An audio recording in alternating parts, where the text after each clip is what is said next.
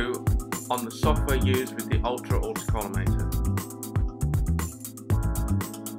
When purchased, there are two software packages pre-installed: the Ultra autocollimator control software and the electro-optical analysis software. Both these packages have onboard help, which can be downloaded as handbooks for reference. Assuming you are aligned correctly to a mirror, the initial screen you should see is like this. Ultra autocollimator software is now in play.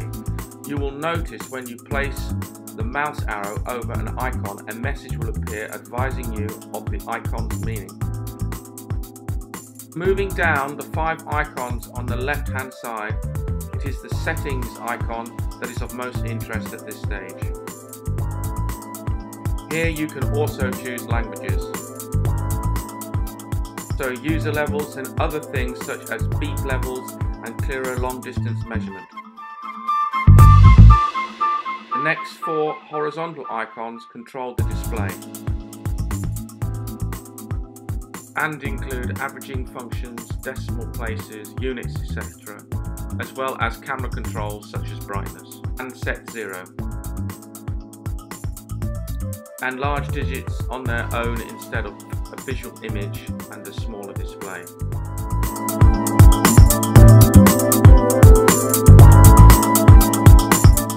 These 4 icons grouped together are the measurement input buttons. So now, if the operator wants to measure standard applications such as straightness, parallelism or indexing heads, he must now move to the second software package, the electro-optical analysis package. So this screen will now appear. And as you move the mouse across the icon, a message will appear to explain the icon. We will look at the most popular measurement application, 2-axis straightness. Notice this software has the same home settings and help icons as the Ultra autocollimator control software. So as soon as the measurement icon is pressed, the configuration screen appears for straightness measurement.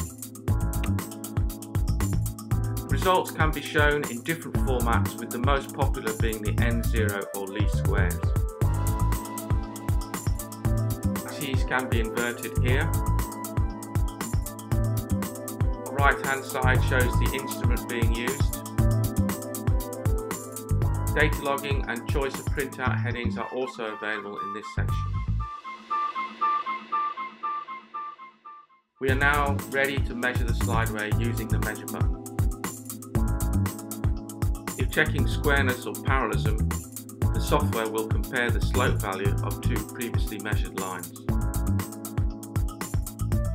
There is a more detailed video on measurement of machine tool slideways on our YouTube channel.